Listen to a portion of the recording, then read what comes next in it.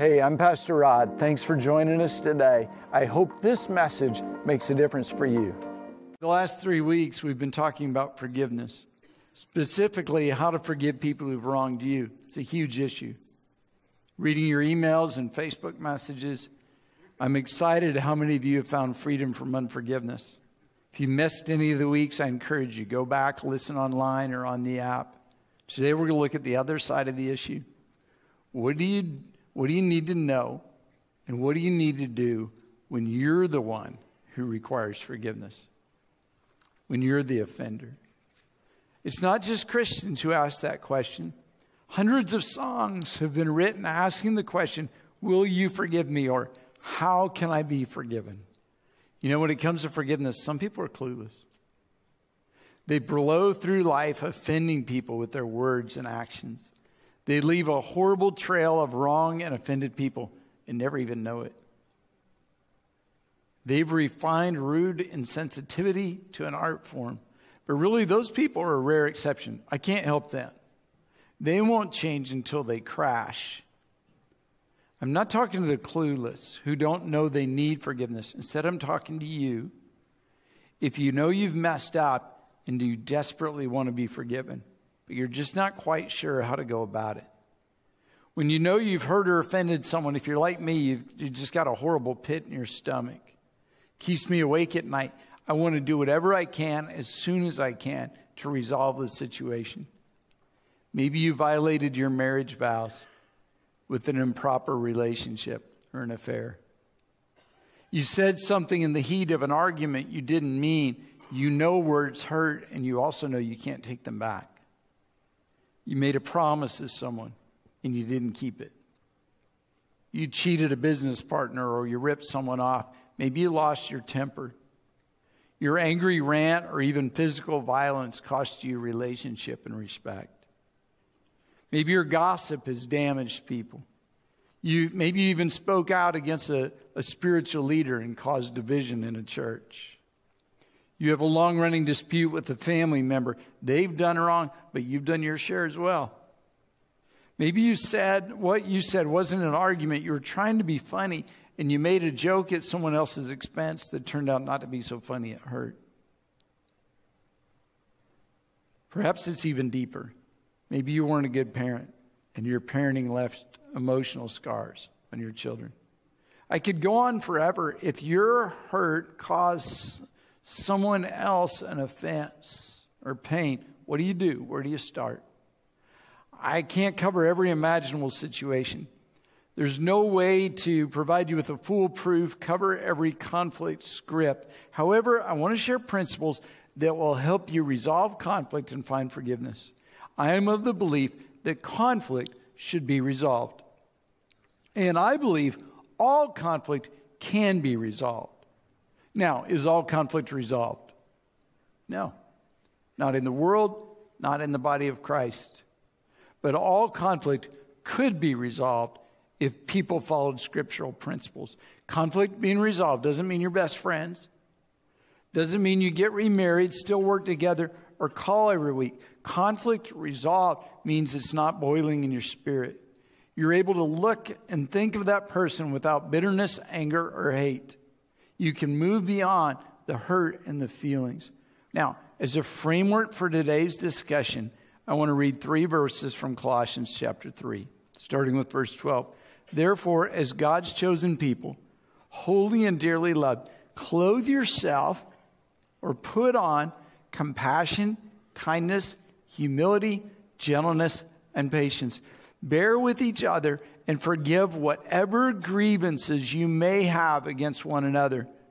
Forgive as the Lord forgave you. And over all these virtues put on love, which binds them all together in perfect unity. Let the peace of Christ rule in your hearts, since as members of one body, that's the body of Christ, you are called to peace, and be thankful.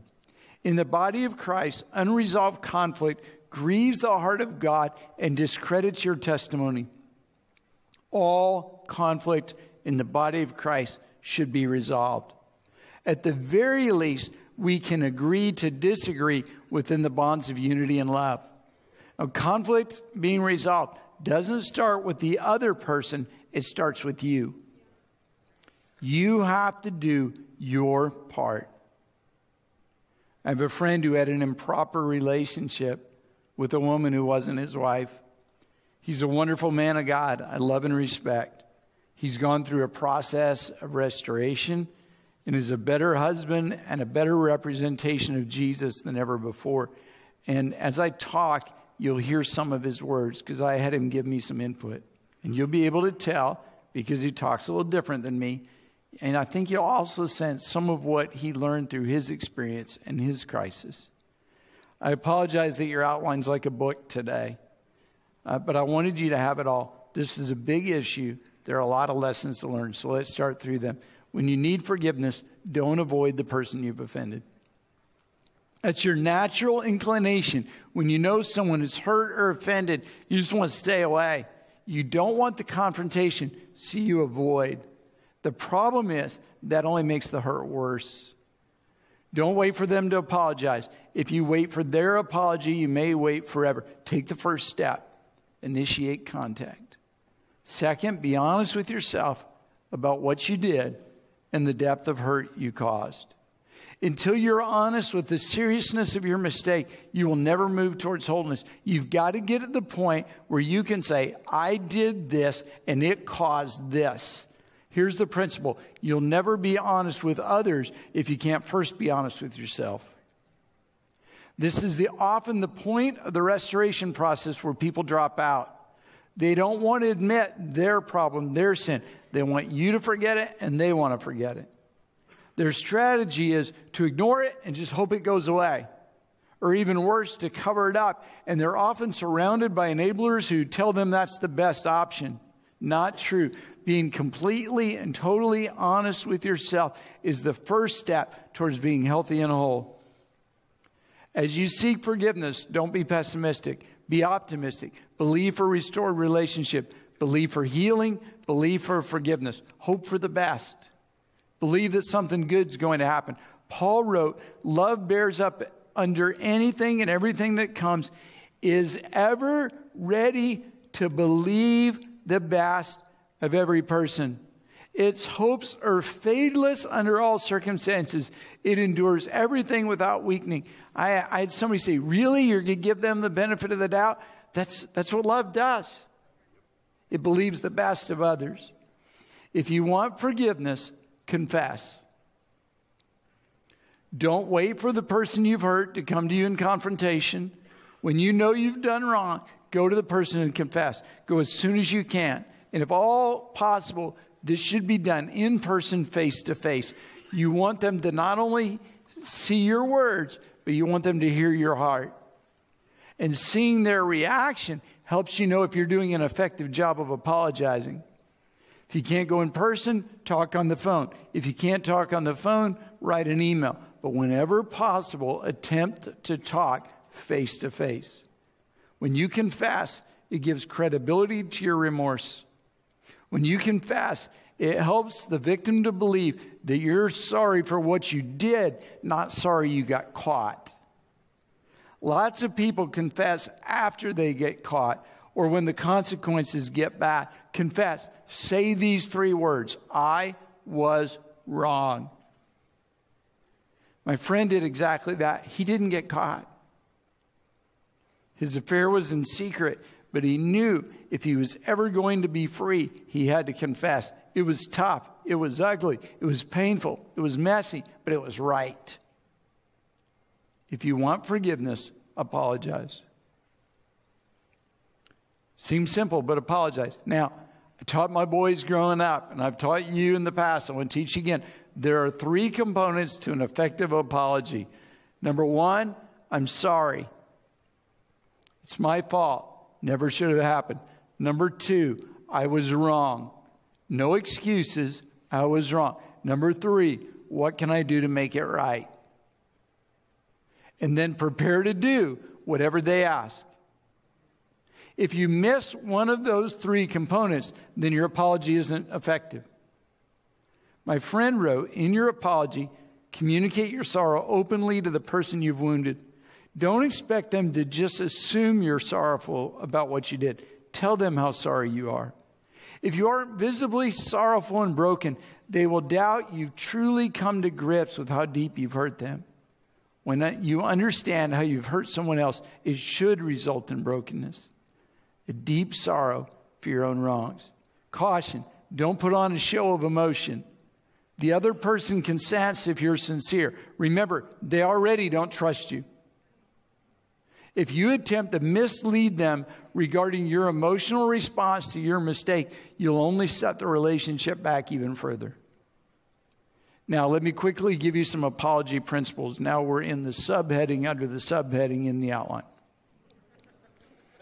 Will you apologize? Don't bring up what they did wrong. Remember, this is an apology, not an accusation. If they want to apologize for their part of the conflict, that's their business. Your task is to make your wrong right, not their wrong right. Don't go over all the details. If you are apologizing, don't relive the moment. Don't do it. If you go back over the details, all you do is open the wound. If they press for details, just say, that's not my goal. My goal is to admit I was wrong and make it right. One of the worst things that happens is when someone comes to you and apologizes for an offense you never knew about. Instead of saying, Rod, I'm sorry my attitude towards you is crummy, I apologize, they start in with a list of all the things they said. And usually find a way to include all the horrible things I did to make them mad. And when they're all done with that, they apologize. Now, they may feel better, but I feel worse. Listen to me. Some things you just need to make right with God. If the other person doesn't have any idea you spoke against them or offended them, instead of apologizing to them, why don't you go make it right with the people you said it to? Fix it with them and with God. When you're apologizing, don't argue. It's an apology, not an argument. If the other person tries to draw you into argument, they're evidencing their lack of forgiveness. Don't let their lack of forgiveness co-opt you into continuing the conflict. Don't expect the other person to respond with an apology and then get mad if they don't. This is classic in a marriage argument. Honey, I'm sorry. I didn't mean any of that. Please forgive me. And she responds, I do. I love you. And then there's just silence. And you say, well, aren't you going to say anything? Well, I did. I said, I love you and forgive you. Yeah, well, thanks for that. But weren't you going to apologize? Well, what for? You were wrong. And the argument over the apology becomes bigger than the original offense, right? I hurt someone and offended someone I care about. I offered a genuine, heartfelt apology that was accepted. Then on my drive home, I started thinking, now, wait a minute. Am I the only one wrong here? Why in the world didn't he apologize? How dare he just sit there, accept my apology, and act like the fault is all mine? I was angry because he didn't respond to my apology with his apology. And I forgot a basic principle. I'm responsible for me. I'm going to do the right thing, whether you do the right thing or not. You're responsible for you. I'm not. Have you ever heard someone apologize like this? Well, I'm sorry if I offended you. Or if I did something wrong, I'm sorry. Or I'm sorry if I made you mad. An apology that uses the word if isn't an apology. When you use the word if in apology, you are being condescending. You're saying this is really your issue, but I'm apologizing to prove that I'm the bigger person. Don't do it. When you apologize, don't rationalize, excuse, or explain your action. Just apologize. An excuse is an attempt to say, well, I did it, but it wasn't really my fault. We have normed those kind of excuses in our culture. Let me show you what I mean. We even make T-shirts with excuses. And I'm going to show you, we're going to do a little T-shirt fashion show here. Here you go. Come on up here, Nick. Here's the one.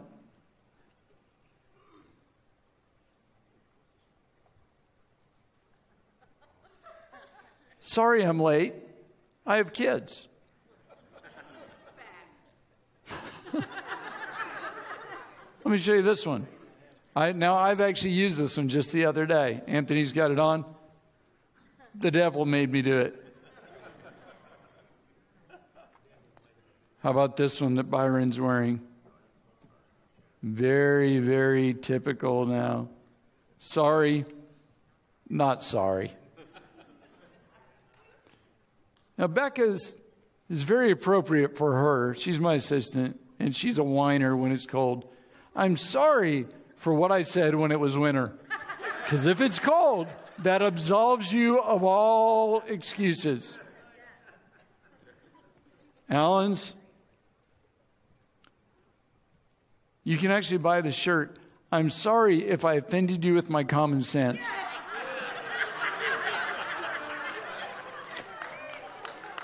How much do we need that in politics right now? Hayden, it's very appropriate that Hayden's wearing this one. I'm sorry for what I said when you tried to wake me up. Because if I'm grouchy and sleepy, it doesn't matter. Miranda's just the sweetest person you'll ever meet. So I don't know why she picked this shirt. It must be what's in her heart. I'm sorry I slapped you, but you didn't seem like you'd ever stop talking and I panicked. Thank you, my t-shirt models.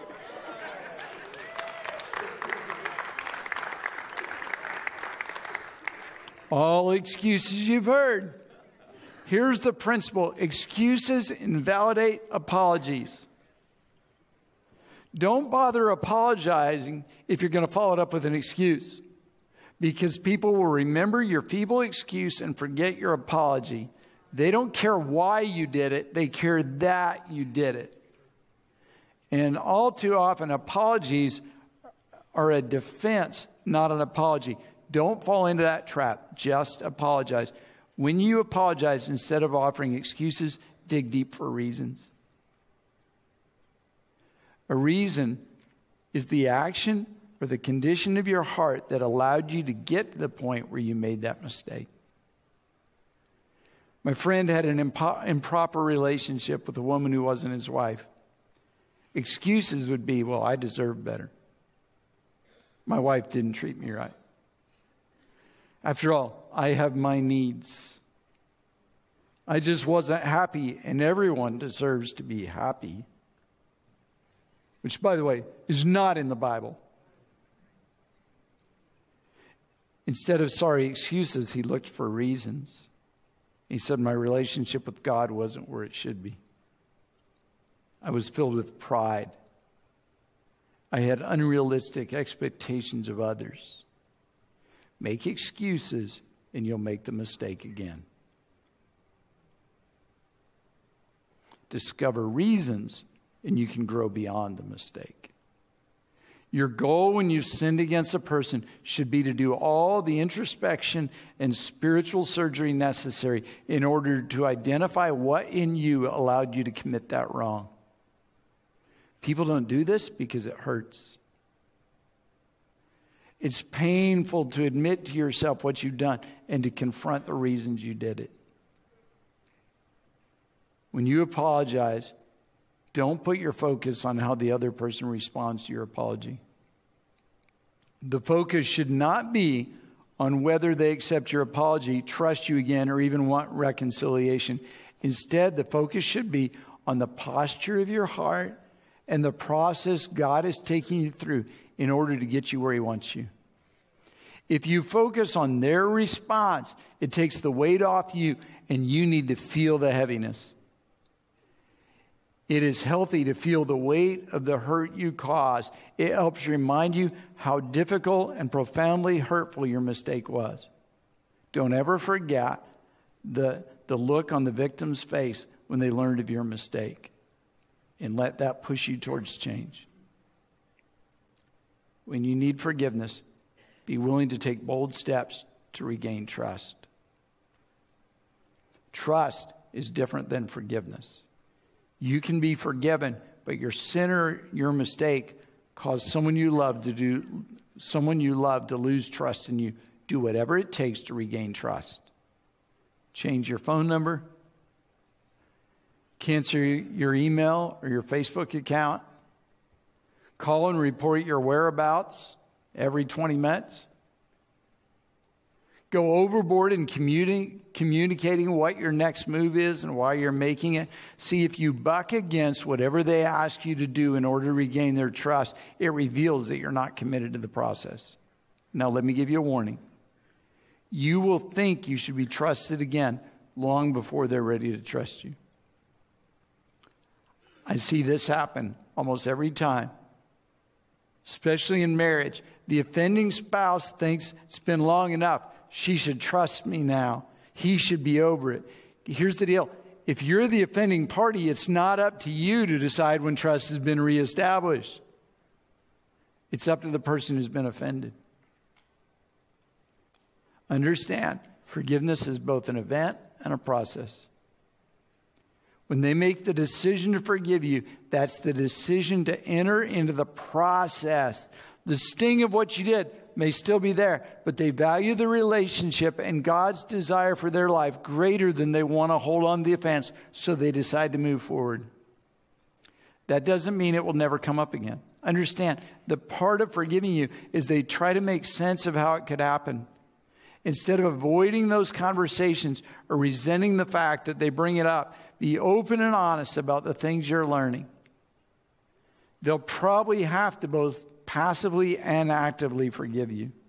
It's healthy for them to say, I forgive you again, whenever they're reminded of the sting of your mistake. Don't resent that, embrace that. When you apologize, include everyone you can in the restoration, the forgiveness, and the reunion. See, we have a tendency, we draw people into our conflicts, we don't draw people into our resolutions. When you're mad, you tell others and you try to get people on your side. You want someone to justify your anger. Then you don't tell them when it's fixed. And as a result, people carry your offense that's long gone for you. You see this all the time in churches. Me and Brittany have a problem. We both tell our friends. We tell anyone else who will listen all about the problem. And by the way, that's called gossip, and it's sin. Then 2 weeks later, Brittany and I patch it up, but we don't tell everyone else. We can't tell everyone else because we don't know how far the story's gone. Now people are mad at me for something I did to Brittany that she's not mad about. People are mad at Brittany for something she said about me that I've already forgotten. Here's a great principle. Don't involve other people in your offense. Involve people in your reconciliation. Paul said in 2 Corinthians chapter 2, if you forgive anyone, I also forgive him. And what I've forgiven, if there's anything to forgive, I've forgiven in the sight of Christ for your sake, in order that Satan may not outwit us. We are not unaware of his schemes. Satan uses conflict and unforgiveness to divide the body of Christ. Be wise to his strategy and include everyone in the reconciliation. Very important. Don't allow reconciliation with the other person to overshadow your reconciliation with God. The bottom line is, you sin. Your number one priority is to let God restore your heart to where you're sensitive to his voice and where you'll listen when he helps you avoid repeating that mistake. You desperately want the conflict to be over. Remember, sin also puts you in conflict with God. Don't forget to fix that relationship as well. And for just a moment, let me go back to the words of Jesus, who teaches the same principle in the New Testament. Therefore, if you're offering your gift at the altar and remember your brother has something against you, leave your gift in front of the altar. First, go be reconciled to your brother. Then come back and offer your gift. Jesus says reconciliation is so important, you should even leave church to make it right.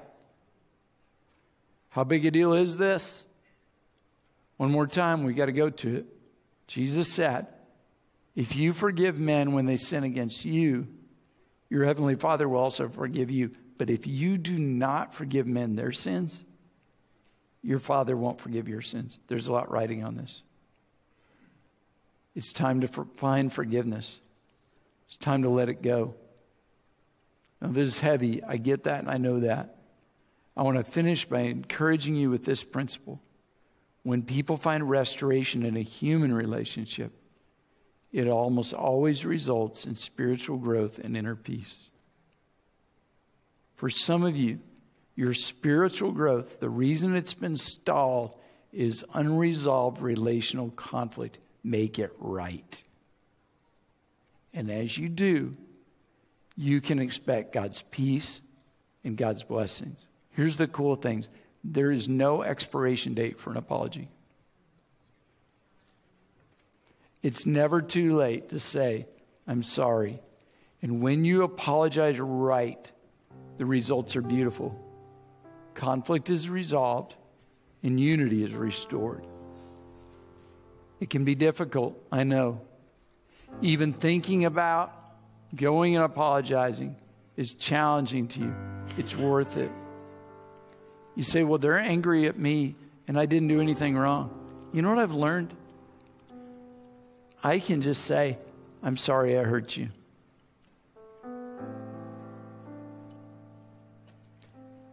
If I hurt you, why wouldn't I say that? Even if I don't agree that you should be hurt, even if I don't think I did it, if you're hurt, I'm sorry I hurt you. That was never my intention. That was never my heart. I love you. Take this step, make it right. You start. It's worth it. Would you bow your heads with me? And I want to pray for you. You say, Pastor Rod, there's conflict, and I've been waiting on the other person. I've been putting the pressure on them. And I know even while you're talking, I got to start. I got to do this. I got to make it right. Maybe you've apologized in the past and did it wrong. You know what you get to do? You get to go back and this time apologize the right way.